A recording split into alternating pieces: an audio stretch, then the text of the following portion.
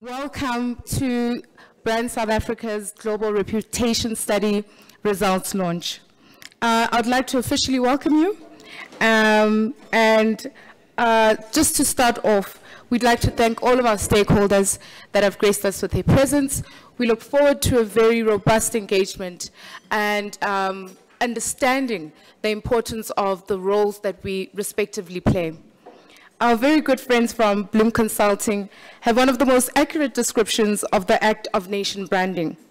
It is the act of strategically building, connecting, and managing the systematic flow from perception to emotion within the scope of reality to minimize distorted images and maximize nation brand potential to attract and appeal through a positively reinforced reputation, which simply put, is really about telling the story of who you are as a nation and carefully curating that story into a narrative that seeks not only to appeal to the hearts and minds of the world, but also keep you top of mind in key areas.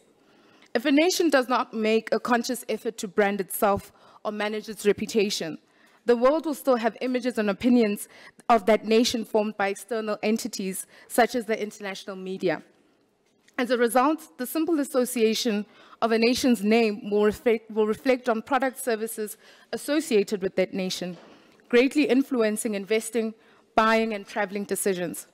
As one of the oldest and most established nation branding agencies in the world, we occupy a niche space that, although largely misunderstood, plays an integral role of how the nation views itself and how the nation is viewed by others. As a country, our greatest exports, or in nation branding language, our central idea, the emotions that South Africa evokes, are those largely related to our peaceful transition from apartheid to democracy, the values espoused by one of the world's greatest leaders, Nelson Mandela, and more so the resilient and dynamic character of our people. No two nations are alike, and there is no other like South Africa. As the custodian of the South African nation brand, Brand South Africa has the unique task in strategically working towards shaping perceptions and curating narratives in order to ensure a steady stream of investment appeal, interest, tourism attraction, export expansion, and to increase South Africa's soft power and influence. Brand South Africa's mandate requires the organization to clearly understand the reputation, competitiveness, and perceptions of South Africa in key international markets. As part of its approach towards achieving this mandate, Brand South Africa draws insights from its global reputation study research and ongoing monitoring of nation brand performance against a range of competitiveness, reputation, and governance-related indicators. In March 2022, Bloom Consulting was given the task to measure the performance of South Africa in terms of its international reputation and perception. The analysis was based on 3 pillars that reveals current challenges and opportunities for Brand South Africa. The study saw the use of 3 different approaches in which South Africa was compared with 10 markets across 4 continents. In addition, the country was compared in relation to perceptions around exports, investments, talent, tourism, and general reputation, providing a holistic and broad map on perceptions and their nuances across 13 key markets. In addition to the survey data, the nation's digital identity was also measured, providing an objective view on current challenges and opportunities for the nation brand. These results are no longer a nice to have, and instead provide an important set of insights that are geared towards providing our key stakeholders with strategic information on how South Africa can continue to remain top of mind amongst international audiences. As Brand South Africa, our role is to set the scene, while our stakeholders such as Invest SA, Tourism SA, and other state entities create a favorable environment in order to convert interest into an investment, travel decision, study location choice, and or to buy a South African product.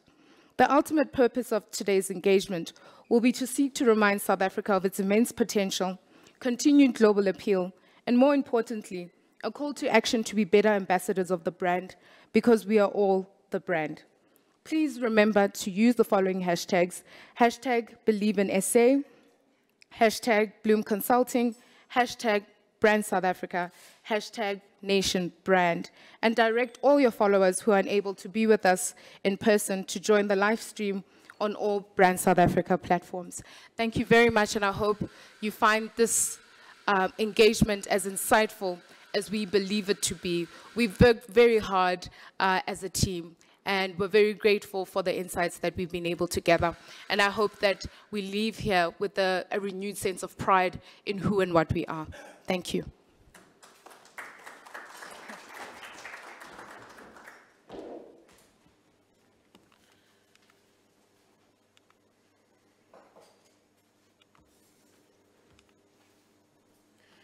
My name is Filipe Torres, and I'm the CEO of Bloom Consulting.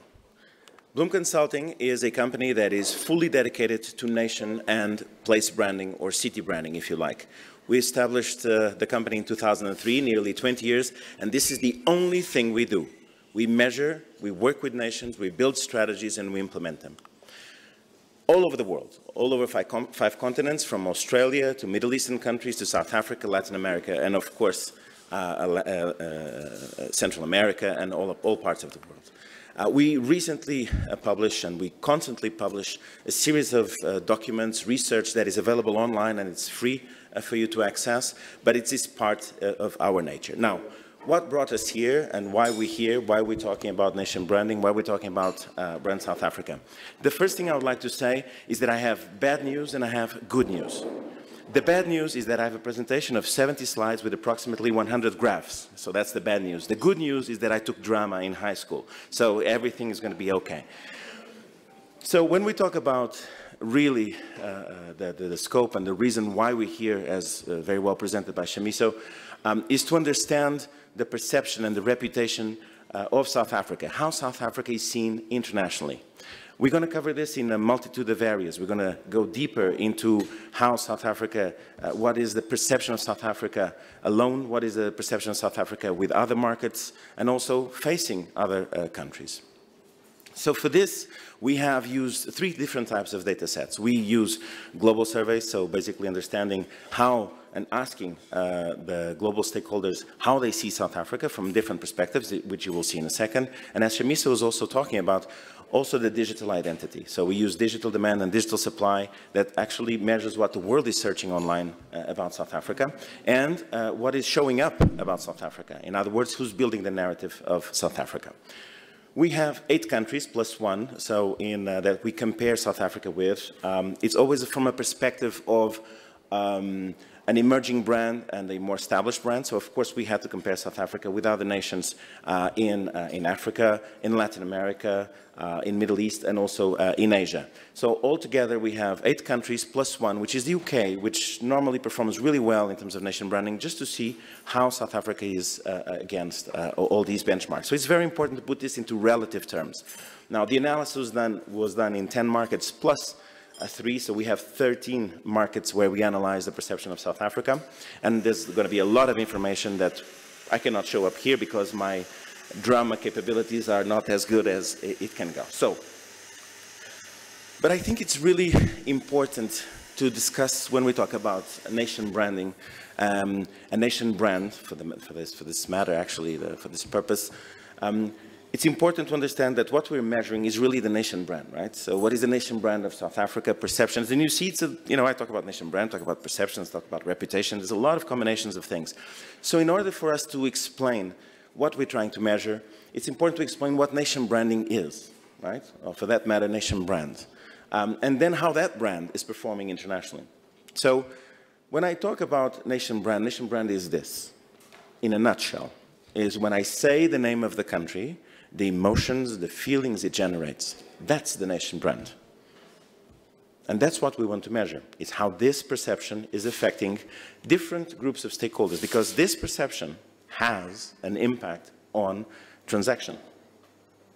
So what you think, what you feel about a country impacts the willingness of you to buy a product from that country. So the classic made-in effect, to invest in the country, visit the country, relocate to the country, or just like the global narrative, which is the general reputation, right?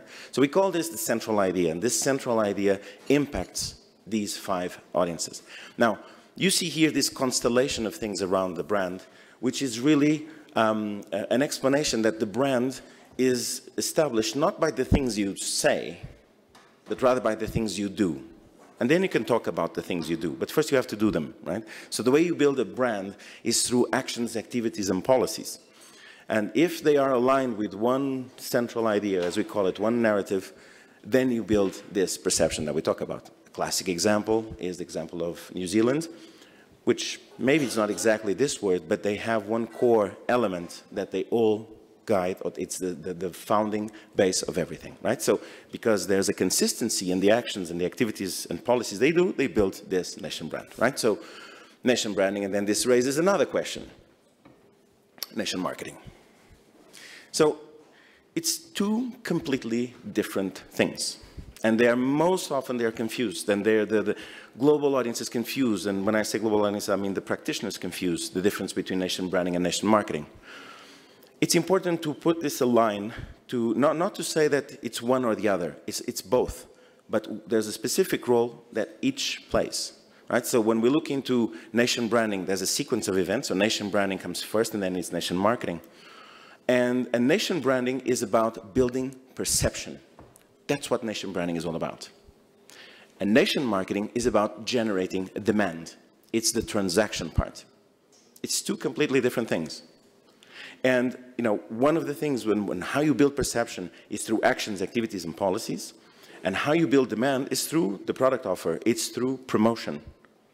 And the way you're going to do in both is completely different capabilities. So for instance, on nation branding, on building perception, on building those actions, activities, and policies, it's really about stakeholder engagement, making sure that everyone is aligned, making sure that everyone is conscious of what a brand is, what Brand South Africa is doing here, and giving the results and showing the areas that we have to work on. Policy making, yes, digital identity and marketing. And then you're going to say, but I see marketing here twice. Well, you know, is nation marketing? No, it's marketing about the actions, activities, and policies. And believe me, I don't want to go too much into detail, but it's not about a big ad saying we did something fantastic. There's many ways that we can talk about marketing. On the demand side, it's about offer design. It's about partnerships. It's marketing the product. It's about loyalty programs. It's returning. And in essence, nation branding, it's about emotion and perception. Nation marketing is about demand, which is about lead generation and about transaction. So if you are a constituent and if you are like the president, it's like, well, this is a no-brainer. I want the one on the right, right? I want lead generation. I want transaction. I want more jobs. I want the taxpayers' money to go into something that we can touch. That's absolutely true. But without perception, you don't get demand. You can advertise whatever you want. You can promote whatever you want, but if you don't have a positive perception, you will not convert. So there's different entities that should be responsible for these two things. On the branding side, you have nation brand institutions like Brand South Africa. And on the demand side, you have the IPAs, you have the NTOs, the National Tourism Organization, which is really the core. It's what's important for the country. And they too are equally important for the nation.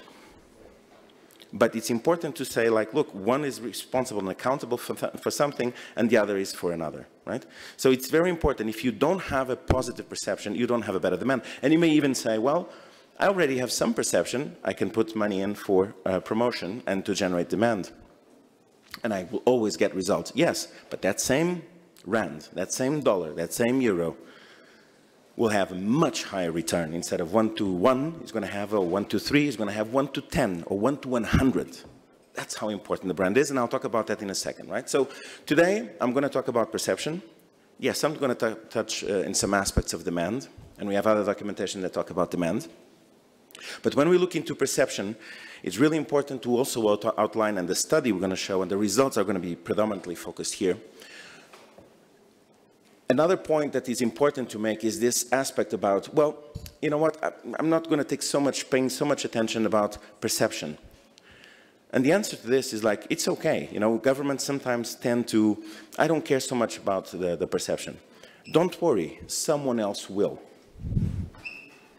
And it may be not in your favor, right? So a nation brand institution is also responsible, of course, is not to control the narrative. It's impossible to control the narrative, but it's also to contribute to the narrative. It's also to have a say on that narrative. You need to ensure that your narrative as a nation is being taken care of, at least managed, at least monitored, and also contributing to that perception, not have others doing this for you. This will happen if you don't have an institution like this one. So, on the perception side, and we talk about perception, it comes a very interesting question, which is how do you build perception? How can I contribute to that perception? And these two boxes you see here, if you know how long it took to build these two boxes, how many conversations, how many discussions with all other practitioners in our company, in the literature and so on, it's staggering. But it's so simple as this. The way you build perception is through either influence or experience. That's it. And this is where nation branding, this is how perceptions are formed. So influence is really the actions where you, predominantly it's the type of activities you have to do to work on, and it's predominantly really important for the people that don't know the country. They have not experienced the country, have not bought the product, have no idea about the country. And on the experience side is what we call familiars, right? So people that know the country, have bought products, have interacted with the country. So these two audiences, so depending on people that, on the left, people that don't know anything about the country, influence is going to play a predominant role. And the ones that have experienced the country, experience is going to play a predominant role, and that's really the familiars, right? So you're going to see this icon, perception, influence, and experience. But then this brings another conversation, which is, what is perception? Oh my God, here we go again. I thought I would finish this. I thought I had all the boxes done. No, I mean, it's important to understand, and we have to define what's perception, because it's really vague, right? Like perception, positive and negative. What is that constitutes perception, right? So we have to do kind of an explode view of perception, right? An explode view of what perception is. And we have identified approximately 11 types of perception, or let's just call it clouds for simplification purposes. Cloud as imagination, right? So the explode view of perception is these 11 clouds, right? So these are the 11 clouds that constitute perception of the country. And this is what we will be measuring for South Africa. After this, I'm going to analyze and I'm going to show you how South Africa as a whole is performing versus other countries. But right now, it's important to understand South Africa. How is South Africa performing in all these clouds that you see here? And you see there's a scale here from 1 to 5, 1 or 0, very, very negative. No country has this. No country has this. You may start having 2s, number 2s, and so on, to 5. And 5 is astronomical. No country has 5. So 4. So you will be in the range of 2 to 4, approximately 4 point something. So let's look how South Africa is performing in all these things from a perception point of view. Remember, I'm going to show you perception. And what I'm going to show you is how the non-familiars, people that don't know anything about South Africa, how they perceive South Africa in these clouds, as we call them. You can see in purple here 4 main types of clouds where South Africa performs truly well. And this has been because of a consequence of your work, of also other things that you didn't control but you were able to measure. And these are the things, which is sports, culture, people, and history, which is absolutely fantastic. This is one of the most important things when we talk about nation branding. Space, place, and nature. And here I think really, we think looking at data, for instance, Tourism South Africa played the predominant role here. And again, see when I said that sometimes there's or if I didn't say this, I'm going to say sometimes you have on the demand side, yes, you contribute to the perception side and vice versa, right? So you see here, it really played a role. Entertainment and art scene. So it's seen as an amazing, see, this is what we call tier 1 type of perceptions within the clouds that I mentioned, which is absolutely fantastic for a nation, right? So congratulations on that. Then we have tier 2. Tier 2 are the ones that we go and we talk about, well, things we have to watch out for, we have to start looking for, which is like products and services, sense of belonging and community, integration and inclusion, and the educational level. So the educational level, not so much the quality of the universities, but how well educated is a culture, right? So this is tier 2. And you say, well, how do we define these tiers? Well, normally the love mark, as we call it, is a 3.5. So these are a little bit under the 3.5. And these are the 3 ones, tier 3, the ones that you have to really watch out for. And again, this is perception. And you see the icon on the left, it's where the influence play the role, right? So this is people that are not familiar with the country. This is how they perceive the country, right? So clearly it's about public governance, corruption, etc. economy and business ecosystem. Now, you're going to see this here, and then you say, well, this means that there's no, the investors don't see as well. No, they may see even as an opportunity. We're just saying this how they see South Africa. And of course, safety, security, and crime. So this is really the most worrying one. Now, look at this. This is, and I explained, again, this is perception, right?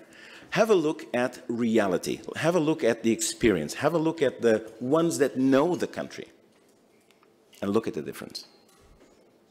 Right? So you perform rather well in almost every front. And look at the gap that you have here. So yes, you see public governance still on the yellow. You see safety, security, and crime on the yellow. And then you're going to say, well, but public governance is a 357, right, Bloom? You said it was 3.5, the love mark. It's true. But for the ones, normally the average is higher once you experience the place. Okay, so it's a 3.5 to 4. But just a side note to all that, okay? But so this is the reality. And you see that economy is great, sense of community is great, integration and inclusion is great, and also the points that I said that are perceived as such are also great. So we have here another graph to show where the differences are. And we even measure how big is the gap. Right? So you see here, for instance, the positive ones. And you see sports, entertainment, arts, scene, people, culture and history, space, place, and nature. You see the purple dots, right? You see there's a gap, 0.65. 0.57, so 5 decimals, 6 decimals, right? Sports, you see almost 5 decimals, 0.46, so 0.5, 5 decimals. And these decimals are very, very important. They may sound like as a number, but we're going to put this number into context. So a decimal is going to be very, very important. So 5 decimals is a lot. But then you say, why don't you work on impacting, closing the gap of culture, people, and history? And we say, well, because it's like evolving from great to fantastic. It's okay. You don't have to worry about this. You can take them for a ride, as we say. So this is fantastic. So perception is aligned with reality. And it's very, very positive. The ones you really have to pay special attention to is public governance and safety, security, and crime. And safety, security, and crime, you have nearly 1 point, so 10 decimals to improve.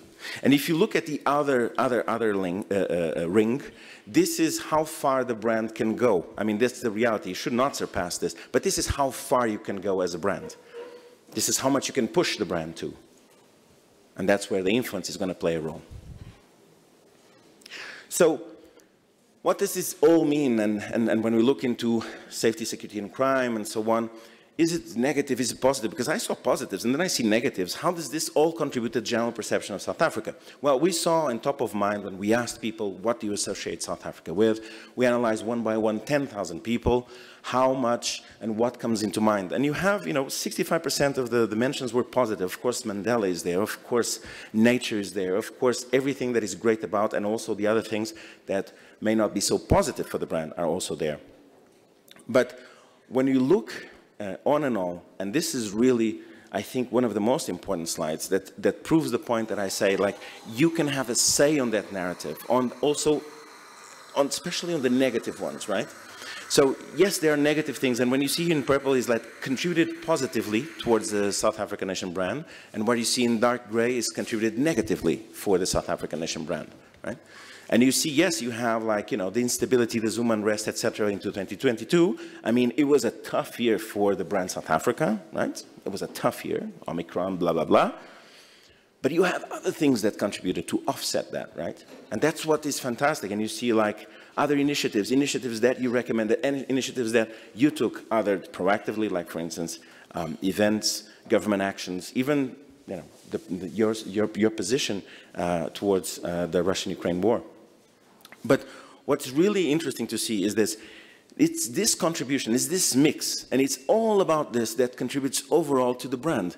And aside from everything of the things that happen throughout the year and are there, it's fair to say, and the bottom line of all this, is that the perception of South Africa has improved over the last year. You have here 66% that says, well, it didn't change. But that's okay, they didn't hear anything, but 31% said it has improved. Last year, my opinion about South Africa has improved. Only a 3% has worsened. So all the fuss, all the things, all the 3%. Everything else was your contribution, was the legacy of the brand, not just the one thing, it's a combination of things. And you see this not only from a general perspective or a general perception, but also from investors' perspective, also from tourists' perspective, also from students, from workers. It has improved. It has improved. Right? And why is this important? Because this improves also the willingness to. And what you see here in this graph is the willingness to do business with the country, visit the country, live in the country. Yes, I would live in the country. Yes, I would invest in the country. Yes, I would visit the country. Look at the amazing results, for instance, of doing business and visiting the country. Tourism, 75% said yes. Exports, 76%. And then you say, well, what about the relocation, student and workers? I only see half and half. It's okay. It's a completely different type of decision that you take in your life. And also, it's important that, because, you know, it's tourism, you go in and out, you can stay more, but it's still very important. But invest different, but live, it's different, right? So take this with a grain of salt. Nevertheless, I'm going to show you the reasons why people would not invest or live or study or visit, and the perceptions or the reasons why yes and why no, okay? So this is the reasons why not. And you see the issue of security is always there. So it's something to pay attention to.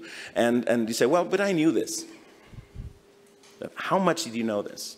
Into numbers. How important is this to society? And here it is Brand South Africa talking about and talking with the right stakeholders and saying, look, and the job of Brand South Africa is not to change this, but it's to monitor and advise on how to change that. Right? So to talk with the right constituents, talk with the right policymakers to talk about this, right? So this issue, the percentage that said no is because of the safety, security, and crime. But look at the reasons why yes. Why the majority said they say yes. And again, it goes into the clouds that I was talking about. And it's always about, of course, concerning nature, but about the people, about the values. They love South Africans. They want to have a South African near them. And this is important. Believe me, it is important. So now coming back to perception. We group all this together. We have the explode view as what perception is and all the clouds. Now we group this all together and say, okay, very good. Now I understand the reasons or the things that are there. How much is this impacting at all? These audiences we see here, how much am I performing on these dimensions? We call them dimensions, right? So you have here the rank within the dimensions that we talk about. So first is exports, tourism, and of course comes down later, the ones that want to relocate. But look at the perspective of a familiar and non-familiar. And familiar and non-familiar is very, very important to look at. So again, as someone on top, you see the ones with the highest score is people that have visited, lived, bought, have a fellow worker that is South African. And the ones that are not familiar is the ones that don't know or don't heard, they don't pay attention to, right? Look at the amazing result that is, that in terms of, so there's the product, if you want to call it, I don't want to call it product, but the experience section is really fantastic. It's fantastic. And we even look into now comparing with other countries, right? So this is how South Africa ranks in those dimensions versus other countries, right? So you see, for instance, on exports and investment, exports, it ranks fairly well. So you see that probably, and here, although, you know, a decimal is very important, but you see, for instance, the UK as a reference is always #1. But look at the, so you have the countries on the bottom, the legend of the countries on the bottom, but the first graph looking at exports, you have UK, UAE, the Emirates, Turkey, South Africa, Brazil, Thailand, Egypt, Chile, Vietnam, and Nigeria, right? And you see always, like for instance, I would say that export and investment is on the top 3, sometimes tied in with number 2. So it has a very good performance, very, very good performance. On investment, you see a decimal a little bit higher, so it will be top 3 as well, tied in, because sometimes you see it, but it's like by a centesimal, so that's the reason why it has such a different range. Tourism is very much more competitive, and you see that is also, those countries are almost tied in, so it's on the top 3 as well, although you see there on the graph again is by decimals that we're talking here, but it's very tied in with Brazil, and very tied in with the UK. And I stop here for a second, tied in with the UK. I love saying this about the UK. So, students, amazing result, and workers also very much tied in. Now, look at this from a familiar and non-familiar. So the same thing, right? Look at the top line, so the top in pink, what you see is people that are familiar with the country. So a tourist that is familiar with the country. An investor, look at the result of an investor. Look at the result of something that has done business with the country. And what we want to do, and the job of Brand South Africa, is to move the needle on the gray closer to the one on the pink, right? That's the objective that we have as a nation brand. Look at students, look at how much, look at workers. Although they say 50% does not know, it is surpassing all other countries. I'm going to stop again in the UK. Look at the UK. Right? And look at where it is on the bottom one. So people have an ideal about the UK, but then the reality is very different. So look at South Africa, how spectacular it is. So it's something special about the country. Right? So why is this important? What does this mean in terms of perception? So what you see here is a graph that shows how much you improve in terms of the willingness to, in this case, visit the country, if you have a better perception. So 1 decimal in change increases 6% the willingness to visit the country. So remember those graphs I showed, the perception and the demand? You improve on the left so that you have a higher demand. You remember that there was a gap, for instance, on the security and crime, it was a 1%, 10 decimals, so 1 point, right? So what we're saying is that at 1 point improvement means that you improve by 50% the willingness of visiting the country, for instance. So this is how important perception is. And we saw this in tourism, and really it's an algorithm. You see here the R, closer to 1, the better it is. It's closer to 1. So this is a fantastic calculation that is almost linear, right? And look at how this behavior, and this is across all other dimensions, so exports, investment, study, work, is always like this, it's always like this. If you improve, you have approximately from 5 to 6% improvement in terms of the willingness to. Now, why should I care as a nation? Oh, I improved this and the willingness. Because if you have a better perception, again, you have a higher demand. So the graph you're seeing here is how South Africa is performing in all those dimensions from a digital demand perspective. So this is how much the world is searching about South Africa. Right? It's an indicator of the demand side. It also measures the perception side, but it measures the demand. But then you're going to see like, well, it's not really the same rank. Shouldn't it be the same? Yes and no. There's several components that take action here. So for instance, you see exports and you see Turkey ahead as #1, but in the other rank was not #1. Here's a combination of also the other side, and this is why it's important, the demand side, which is the promotion, etc., about the product and so on, right? The investment side, the tourism side. So when you see tourism, for instance, you see, well, but it ranks fairly low. It's like, it's not so fast, not so fast. There's many reasons why this happened. And this is not, you can control certain situations up to a certain level. This is still the legacy of COVID.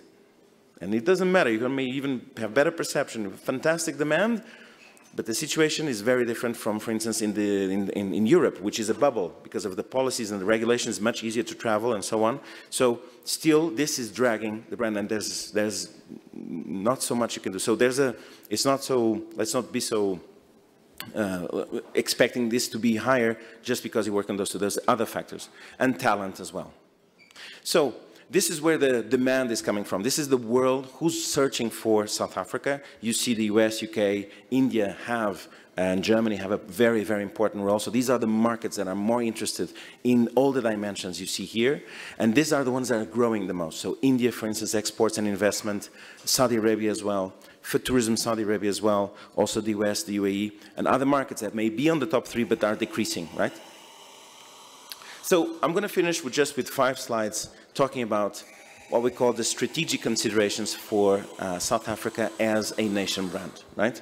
What would be our recommendations with all this? What does this all mean? What is that we should be working on? Number 1, keep up the good work and aspire to number 1. We believe you can become the #1 brand from that ranking.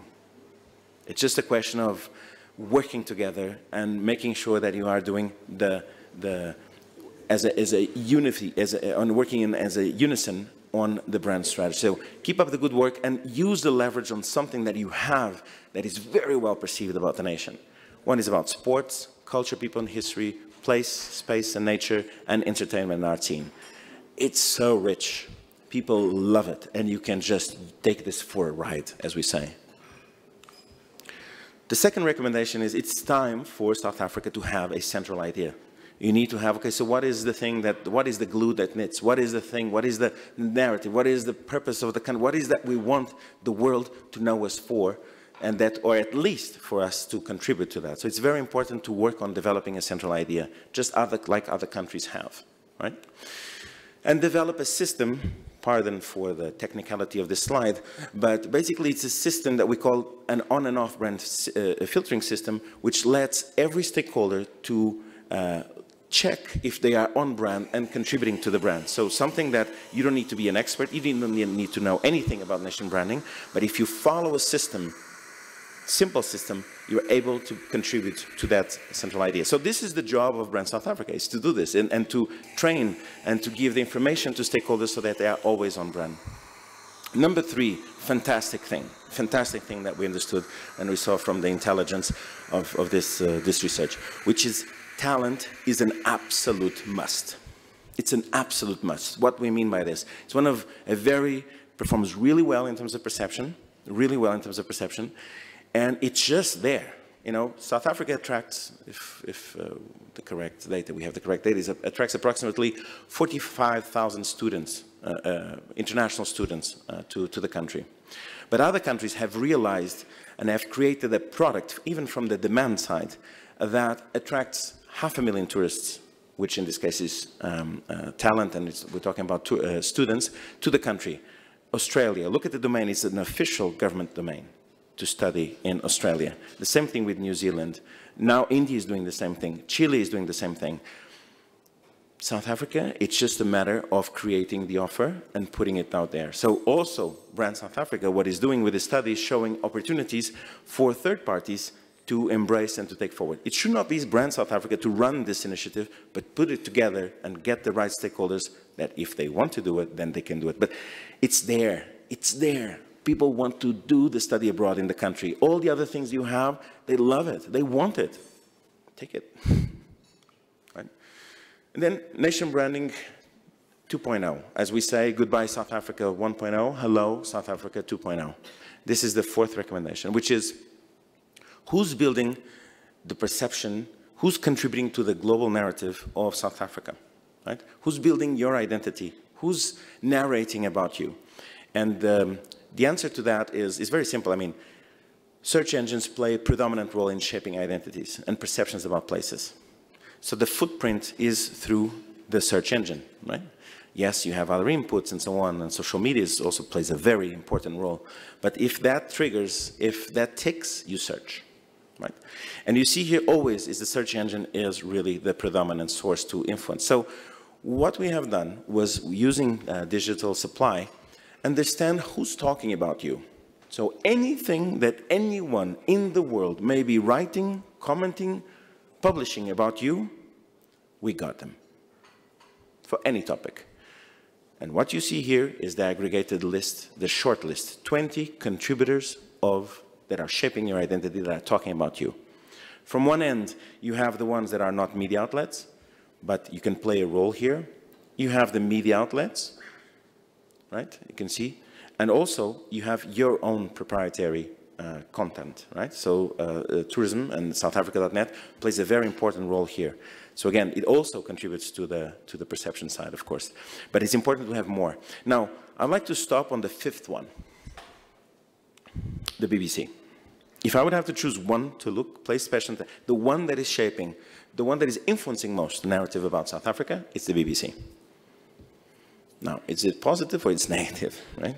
Well, the good news is that 65% is positive. So we analyzed everything they published on the top results about South Africa. So we analyzed 300 articles, one by one, and gave human even interpretation, not even AI. We have it, but we wanted to go one by one. So what is that they're talking about, right? And you can have them talking about positively or negatively, right? And you have, from one end, yes, look, space, place, and nature, but look at integration, inclusion, safety and pride, public governance. The ones that you saw in the clouds, yes, you also have economy and business ecosystem, but look at how much these ones match the clouds that I mentioned, right? So what are they talking about? How to work with them. And last but not least, divide and conquer. It's important to revise the governance model and also to stakeholders to understand what is the role of Brand South Africa and where do they play a role in all this. And it's important from a governance perspective, from a mandate perspective, that nation branding and the institution that is responsible for managing the perception through influence and experience should have these capabilities and these responsibilities inside even South Africa, in Brand South Africa, and have it clear with other partners like tourism, investment, NTOs, DMOs, etc., that that's their role, the part about the promotion of the country. Again, yes, sometimes you go here and there. This is just a guidance, but it's important to have this as a mandate and to measure it like this. And that's it. Thank you very much.